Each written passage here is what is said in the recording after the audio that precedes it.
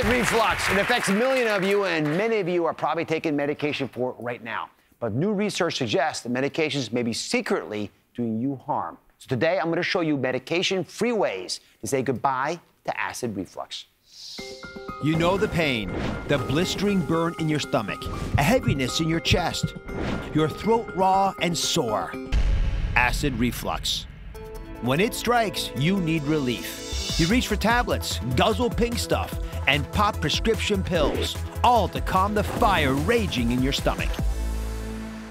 But concerning new research reveals that these acid-reducing drugs could be causing long-term harm. Studies show that in some individuals, prolonged use of these medications can rob you of B12, which is linked with anemia, a host of neurological problems, and even dementia. Think you're not at risk? One of the largest groups suffering from these side effects is people under 30. So what are you supposed to do when acid reflux attacks? The good news? We'll show you easy, medication-free ways to battle the blaze in your belly. So Gail's joining us. How often do you get acid reflux? I get it almost every single day, and stress makes it even worse. And unfortunately, I'm under stress right now. So describe your symptoms right now, then. It starts like a burning in the stomach, and then it goes up into my throat, and it makes me get hoarse. And then I have to drink a lot of cold water. And in fact, last night I was under stress, and I told my husband, I'm giving him like, not orders, but just yelling a little bit, and he's like, orders. Why is your throat? What's wrong with you? I said, it's my acid reflux. So he says, get me some water. Out of a commercial practice. But everything you described is right out of the book. The common symptoms are burning anywhere from your stomach all the way up to your throat. We brought that up. A lot of people don't realize that. Hoarseness, sour taste in your mouth, and then, of course, you get a chronic cough because the acid is refluxing back over. A lot of people with asthma actually have reflux. Really? Misdiagnosed. Okay, so I'm going to go through non-medical solutions for everybody to understand how to treat acid reflux and say goodbye to the medications. Each treats a different cause of acid reflux. The first one prevents acid reflux by entirely changing the way the sphincter works. And so there's a big muscle in between your stomach and the esophagus right about here. And when it gets loose, the acid actually can flow back up. That's why we have the problem. Oh, so coming back around, I'm going to show you a really cool solution. For the first time ever, I'm talking about something for the acid reflux that I never thought worked before. Wow. Melatonin.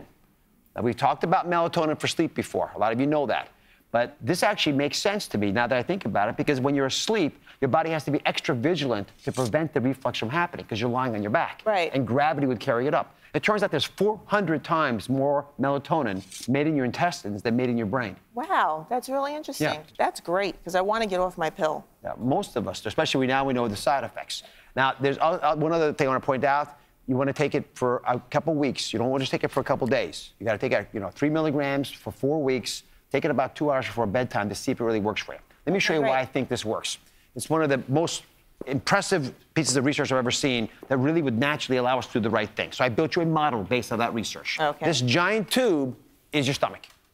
All right? Impressive. Up at the very top of the red ribbon, that's where that sphincter is that I mentioned to you. All right. All right? So you're going to have to play acid reflux. Sounds good. Get to work. There's all the acid. Now, you've had a big cheese nacho meal. Pour that in there. Right? And the acid starts flowing all over the place. And the sphincter goes up in smoke as the stomach blows the acid up. Then you wash it down with a soda. And then finally, a piece of cheesecake. And all this acid's flowing all over the place. The acid gets past the sphincter, makes you miserable, causes that burning feeling in your head. So I'm going to shut that sphincter down and turn off that motor. And when I snap the sphincter shut, I literally can block the ability of any acid down here in the stomach, Gail, to go back up into the esophagus, into your mouth, and everything else that's above us here. Wow. That's literally what melatonin seems to do when it's put in the body. And that way the acid can't wreak havoc inside of your body. Make sense? That's great. All right. So, let me loosen up a little bit. So, come on over here. You got acid all over you. Oh, I got acid all over me. What a surprise. Yeah.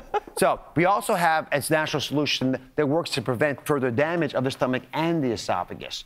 And I want you to try licorice to accomplish that. I'm not talking about the red kind of licorice, the candy you get in the 5 and 10s. I know you're going there.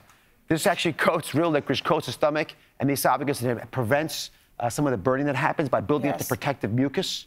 So you actually want that benefit. It heals ulcers sometimes as well. So you're going to look for DGL licorice. DGL licorice. That means it's been stabilized for long-term use. You're going to chew 1 to 2 tablets 20 minutes before a meal. So here, just chewing on that. Enjoy it. What do you think about that? That's good. It's not bad. No, it's not bad at all. Yeah. And it, since it works, I think you should put that into your armamentarium together with the melatonin. Last one, for the occasional flare-up. This is the simplest solution of all. It's baking soda. It's alkaline. Now think about this. It's the acid that's causing the problem. The alkaline solution neutralizes that. It's found in baking soda. You got it all over the place. It works immediately. You take about a tablespoon of baking soda and add it to a half a cup of water. And for anyone that's suffering from acid reflux, it's a very simple solution that you've got right in your cupboard. I would never think of that. Yeah. Well, I'm not going to force you to take this right now, but it's the kind of thing I would offer to you. That's great. Thank you very much. Never heard of that. Thank you very much. We'll be right back.